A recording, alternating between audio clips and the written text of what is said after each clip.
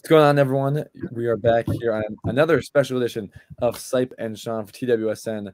We're alongside Grayson Mccall, the quarterback for Coastal Carolina. Grayson, first, how are you? How's the summer been? And how's the summer workouts been ahead of this upcoming season? I'm doing good, man. Everything's been good. Summer workouts were good, a little different for me this year. Obviously, coming off surgery, a lot of rehab and things like that, trying to get myself back to where I was. But everything's been good. The younger guys have really came along, and we've seen some guys step up throughout camp, and we definitely got some ball players again. So excited about the season. All right, so we'll dive right into this, and if you don't mind, I want to kind of go peel back to the beginning of you becoming the kind of college superstar you are today. But when you were in high school, you were only a two-star recruit. 247 Sports has a few more schools, but I read an athletic article that said only Coastal Carolina and Army were your only two offers. What made Coastal Carolina kind of stand out for you to where that was the place you wanted to commit and really go to college? Yeah, well, first and foremost, the coaching staff and the type of offense they run down here really intrigued me coming out. I ran a very similar offense in high school, so that was good. And then on top of that, the location, I grew up coming to Myrtle Beach on vacation, things like that. I love this place, man. Love what they were building and all the guys around me coming in. So it was pretty relatively easy decision for me. Had a couple other offers and things like that, but as soon as I got the opportunity to come play here, I knew this was the spot for me. And being a two-star recruit, we're in this age of social media where you have guys who are juniors or sophomores in high school. Their highlights are being posted everywhere. All we hear about are these guys from the time they're like 14, 15 years old. Did you feel any extra chip on your shoulder? Did you feel like you were being undervalued in the recruiting process in any way? I did, man. I think that's still why I have such a big chip on my shoulder to this day, just remembering and thinking about all those schools that recruited me and never really took the chance on me, always, kind of stayed with me. And that's why I play with that chip on my shoulder. Coming out of high school, I didn't throw the ball as much. I was a, triple option quarterback. So you got to take that into the picture. And I kind of understood that. But, yeah, man, I still carry with me that chip on my shoulder. And, it definitely still pushes me to this day. And then obviously you redshirt your first season. I think like your stats say you threw 4 passes or so, but then you stepped into that starting role as a redshirt freshman. It's obviously a COVID year, so it was kind of just a unique year. I'm sure a unique summer experience. What was it like to be so young, to have to step into that role, to, I guess, be thrusted into the spotlight of a growing program? Yeah, it was different, man. I believe that my redshirt year definitely prepared me for it. I sat behind 2 older guys that had been in the system for a while. So I think that definitely prepared me for it. But like you said, it was the COVID year. Everything was different, dealing with quarantine and things like that. I was actually quarantined for 28 days at one point leading up to camp. So, I really took the time to dig into my playbook and learn things like that. But, yeah, man, it was tough. It was definitely different. But, kind of just took it into my own hands and, had to talk to myself and really dug in and committed to this offense. And I knew I wanted to be the starter. I knew I could do it if I just put everything together. So definitely weird, man. But, just taking all those extra days and the time I was quarantined and things like that and really just putting everything together and committing myself to what I knew I needed to do. You won that starter role and you played well. Obviously, that entire season, not only you, but your entire team, your entire program, one of the best teams in Coastal Carolina history, right? So that season that you had, you only lost 1 game. It was final game of the year. But you guys took the nation kind of by storm, right? Got a lot of attention, got into the rankings. What was it like, to experience that ride that entire season? It was surreal, man. We were coming off 2 years where we were 5-7, came up just short in a lot of games. We lost those 7 games by a total of 24 points. So a lot of games we could have won towards the end of the game, but they just kind of slipped out of our hands. So that that was our emphasis going into that offseason. We knew that we could compete with every team in the league. We knew we were going to have a chance to, get the win there at the end of the game. We just had to close out. And so just the coaches being really strong and firm with our discipline and things like that. Our leadership was outstanding that year. A lot of those 5th-year guys that had been in the program a long time, they really were just tired of losing, man. And they came together and they built a culture here that, that's still in place. And they did a great job, man. Kind of took me under their wing and just told me to go out there and play ball and have fun. And that's what I did, man. So, kudos to those seniors and obviously our coaching staff for bringing everyone together. And like you guys said, it was a really special year. Yeah, and we've continued to mention a few times. I know we're probably all sick and tired of talking about COVID and the pandemic, but that season brought a lot of unique things that happened, right? Which of course included Mormons versus Mullets, right? The BYU game. How did that game come, from your perspective and that hype around it, right? Obviously they had Zach Wilson, they had a very good team as well, and then you guys had the ability to host them, and it was a big game. So what was that game like? From your perspective? Yeah, it was unbelievable, man. Definitely something I'll never forget. I don't know if you guys know this or not, but we were supposed to play Liberty that week. And I think it was a Wednesday night. We found out they were dealing with some COVID complications, so they had to drop that game. They weren't going to be able to come play us. And then you start seeing things on Twitter.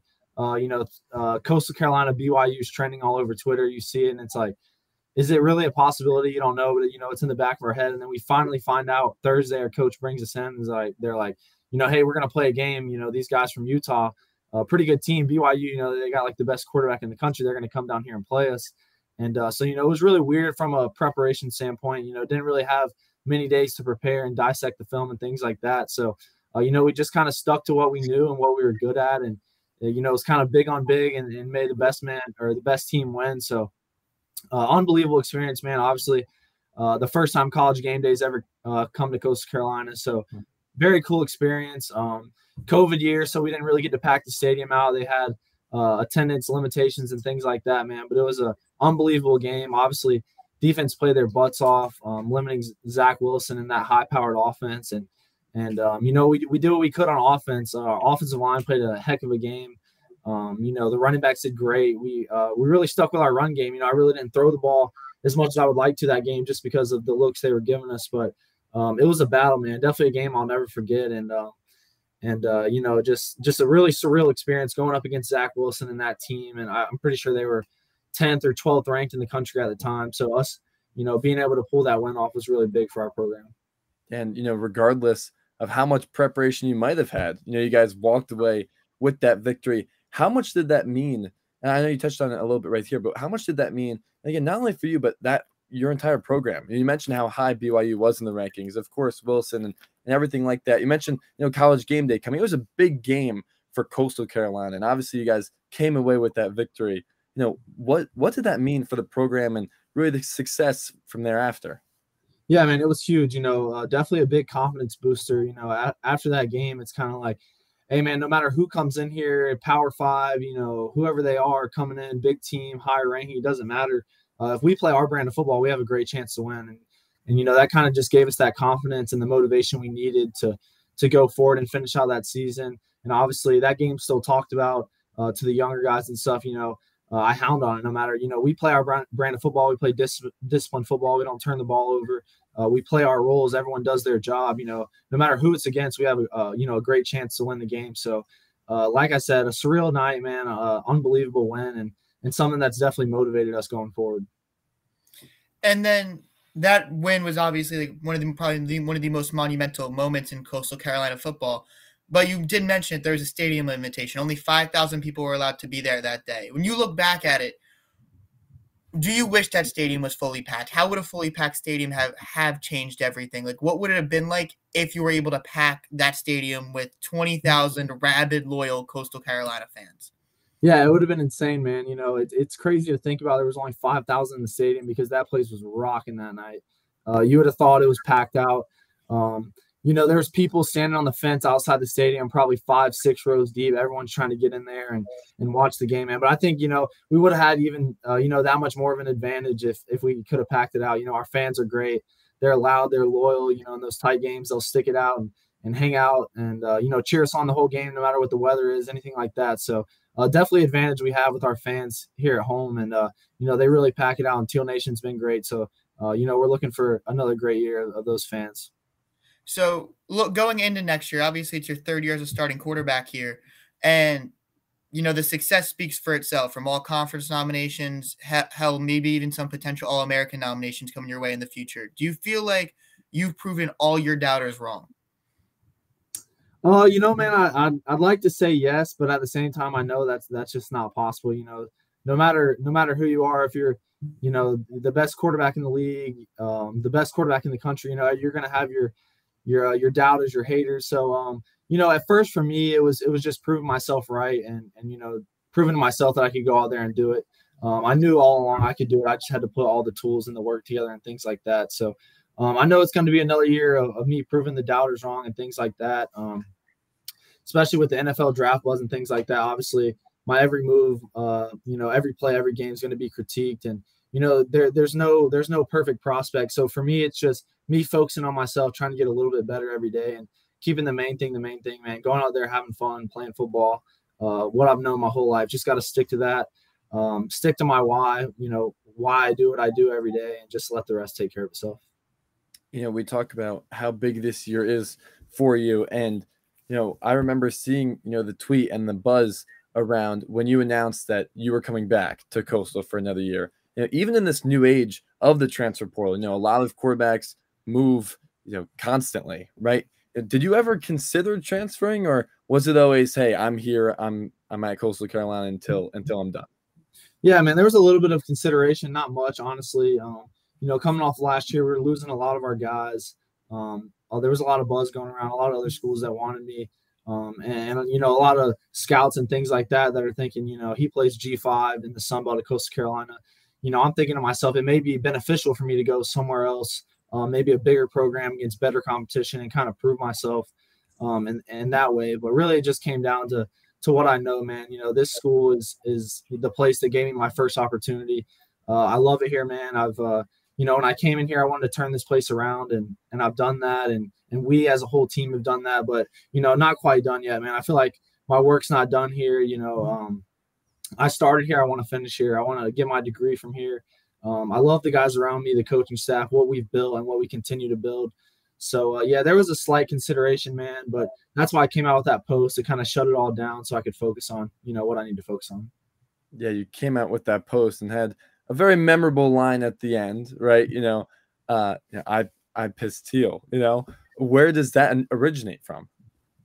Yeah, so I think it was middle of the season, just kind of hyped up after a big win, and I kind of threw that out on Twitter, and everyone was kind of confused about what does this guy mean by that, and that's just a metaphor of me saying, I'm truly built into this program, and I live and breathe Coastal Carolina football, and so that was just a way for me to kind of throw that out there and show everyone how much this program really means to me, and obviously it kind of took off. So if you're a person listening to this podcast and you enjoy that, I just dropped a clothing line, a lot of shirts and hoodies that say I pissed teal on them. So definitely check those out. So some good stuff over there.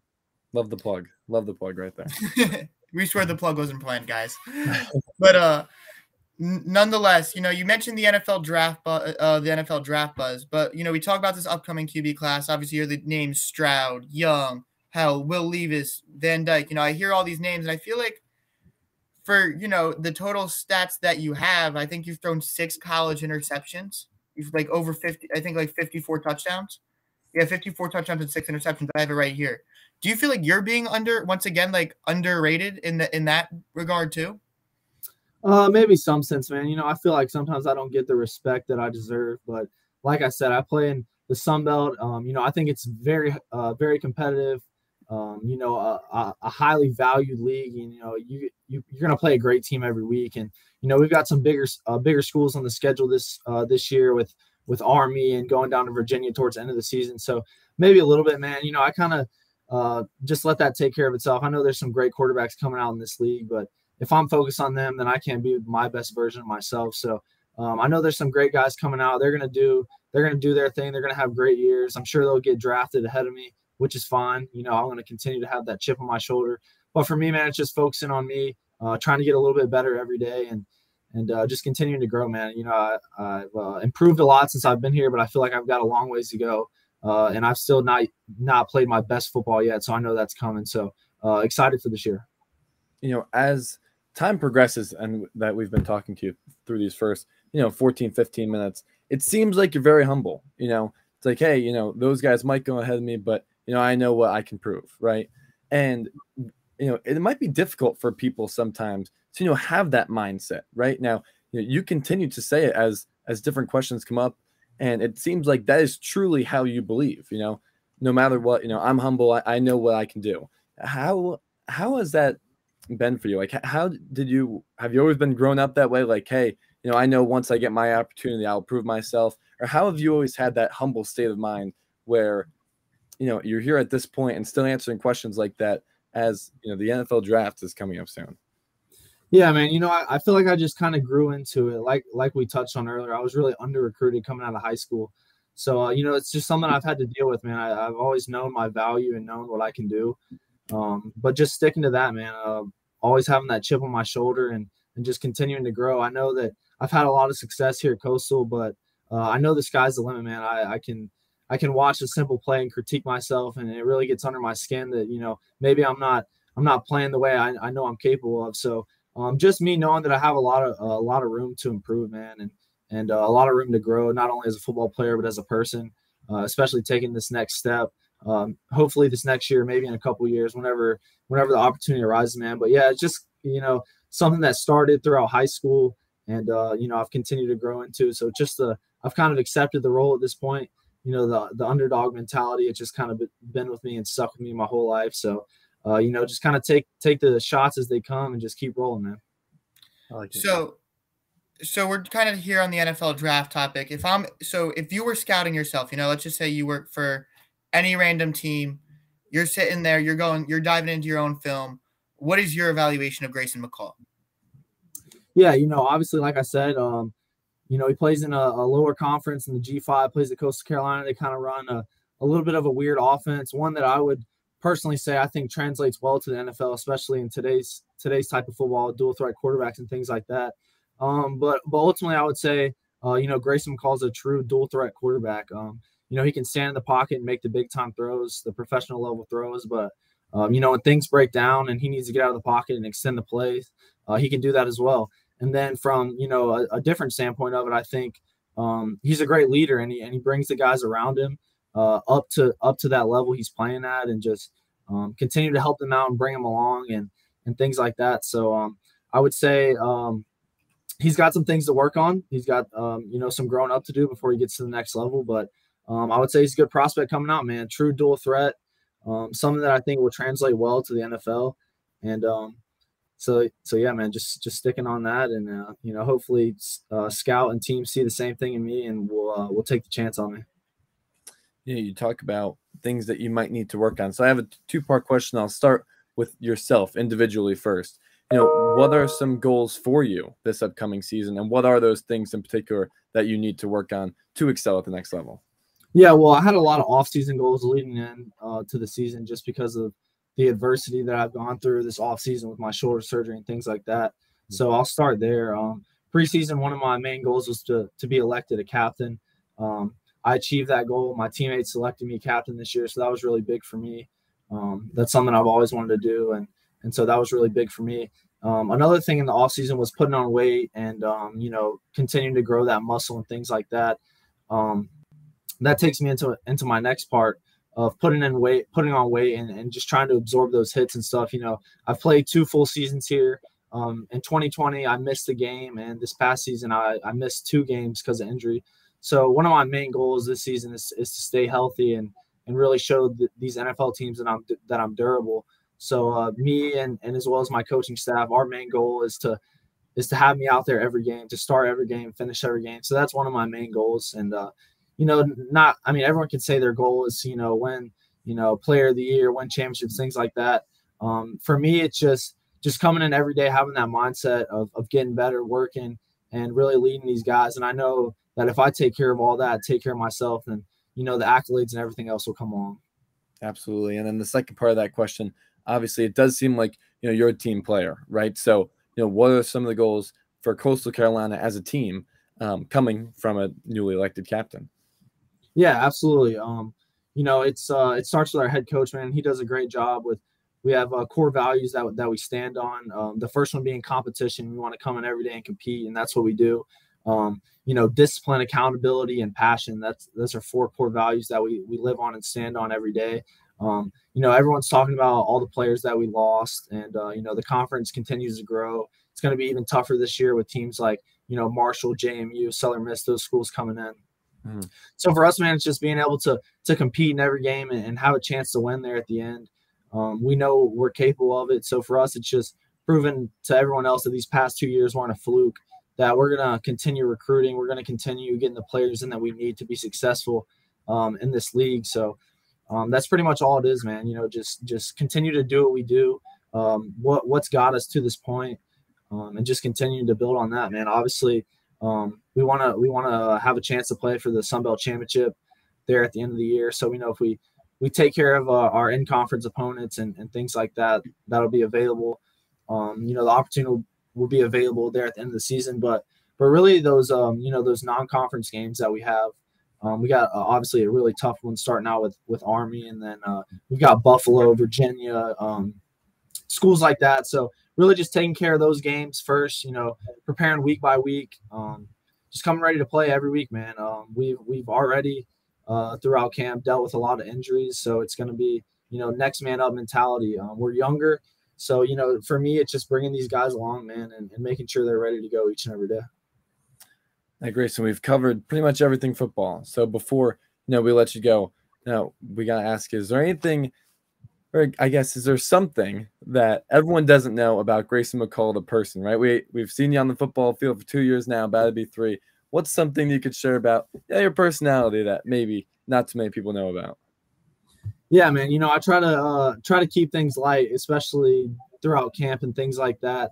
When the days get tough, I try to, you know, be the light to everyone else, kind of, you know, crack jokes, mess with the guys, just really build those relationships with the guys, make sure that they know, you know, the opportunity that we're getting each and every day is not guaranteed, and to make sure we're not taking it for granted. So, you know, first and foremost, before I'm a football player, you know, I'm a brother, I'm a teammate, you know, I'm a son, things like that. So I'm a family man. You know, what I do each and every day is for my family, the name on the back of my jersey. So, you know, that's really important to me. And especially this year with these young guys, you know, just trying to keep it light, man, make sure everyone's having fun, because, you know, everyone started playing this game because they love it. It's fun. So just trying to keep the main thing, and, you know, continue to motivate those guys and make sure we're out there having fun each and every day. Grayson, listen, we appreciate you taking the time. Congratulations on being named a captain. And, you know, I'm looking forward to continuing to see how your journey goes. So listen, we really appreciate the time. And yeah, good luck this season. I appreciate you guys. Thank you. Thank you so much, Grayson. Yes, sir.